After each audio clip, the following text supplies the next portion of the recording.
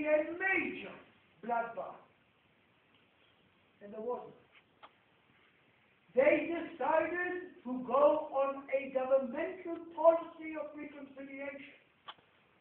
Throw into jail the major perpetrators and murderers, but not to take revenge.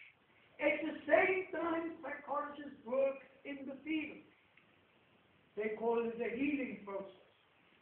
Villages return to an old cultural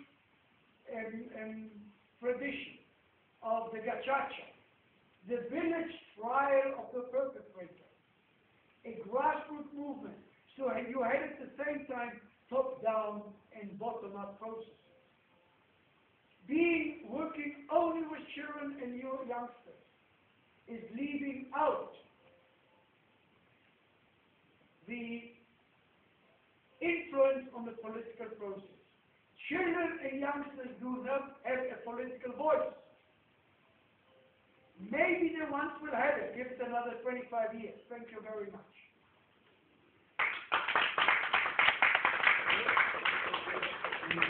So I have two conclusions with this I end. There's one major challenge I claim of today is not just to create changes of perceptions, beliefs, attitudes, and behaviors, but to learn how to sustain them. The library is filled with books how to change attitudes and beliefs. There is hardly anything about how do you sustain it in the face of the tsunami wave. And the second conclusion is, the second major challenge is to create a ripple effect. It's very nice to have little islands where people have been influenced by peace education. Hannah Senora yesterday mentioned the numbers.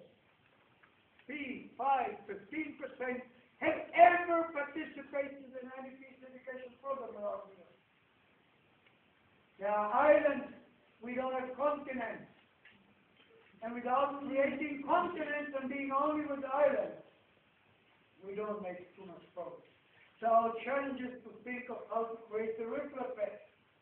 Parents, neighbors, peers, classmates, media, politicians. Thank you very much.